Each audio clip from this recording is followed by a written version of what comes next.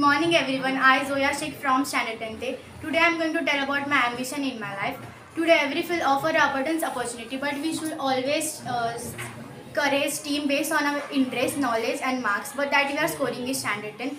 Every student have their ambition, goals and dreams, but my dream is to become a doctor, that is neurologist. In the field of a doctor, there are different types like cardiologist, dentist, orthopedic, dermatologist, etc. Neurologist is a doctor who specializes in nerve system, brain, spinal cord and hence give you guidance about your related aspects. My first goal is to pass Standard 10 SSC examination with good marks. After passing Standard 10 examination, I am going to receive a science in Standard 11.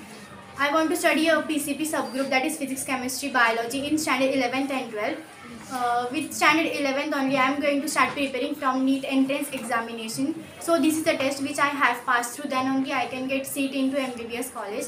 So this is so I know that the examination is quite hard and difficult, but still with the determination, I believe that I will achieve my goals.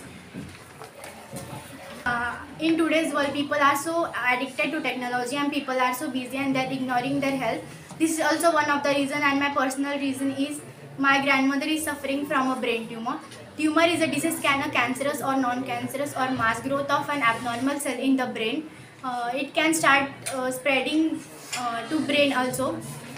In India, India is a country that people are not having that much of money to get best treatment on that disease. So if I were a doctor, I will try my best to serve good possible ways for society.